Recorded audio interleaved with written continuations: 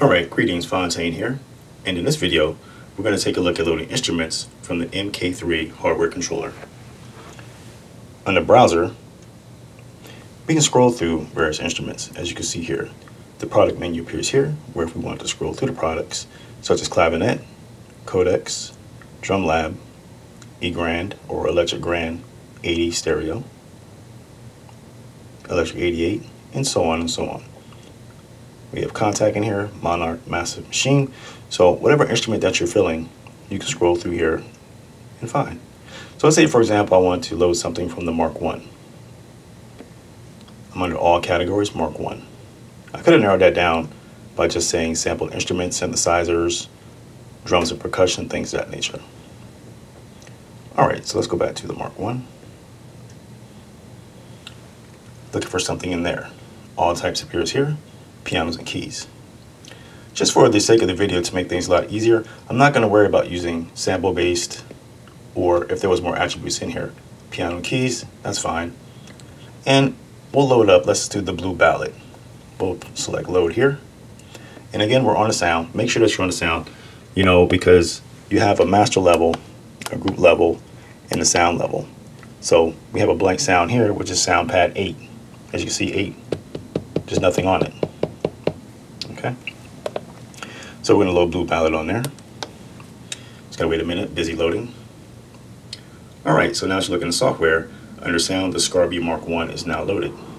If you want to view that from the MK3, you can exit the browser menu there, and you see it appears right there, blue ballad, the beats per minute of the session, and all that good stuff, as well as the attributes of the plugin here. Pressing shift, I get more options, such as if I wanted to bypass the plugin, turn the plugin back on, or if I wanted to move it through the plugin chain, you have a move icon here.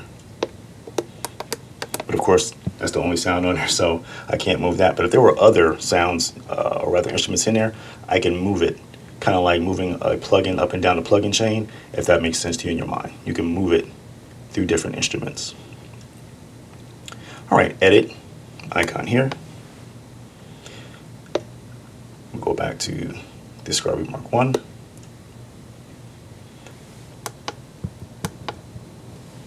Brings it up in the window like so. I have to use the mouse at this part because I have to bring it over just a little bit here. And as you can see, the Scarby Mark I now appears in the software.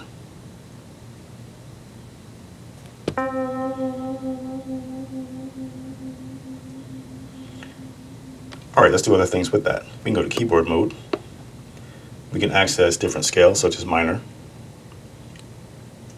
harmony, major, and it goes on and on and on. For this part right here, I would like to see Native Instruments make it so when we touch the touch knob here, I would like to see these categories come up. I think that would be a lot faster. The root notes here, and here's your scales. We can go up octaves.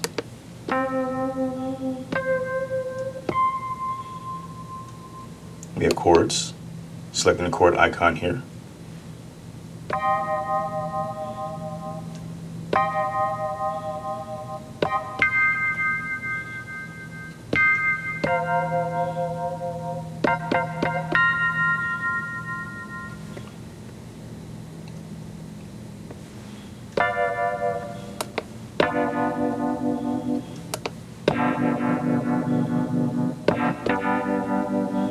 Just going through some of the octaves.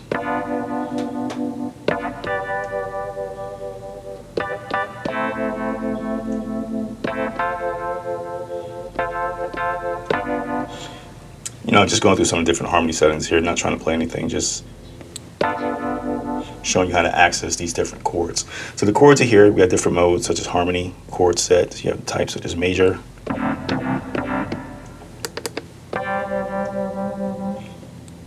major 3s, major 4s, major 5s, major 6th.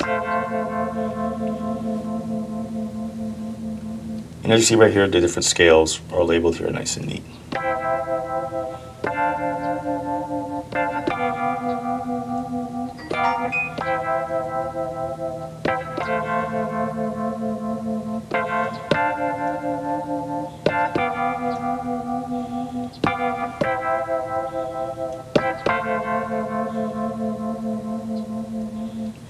Very simple, very easy, very straightforward.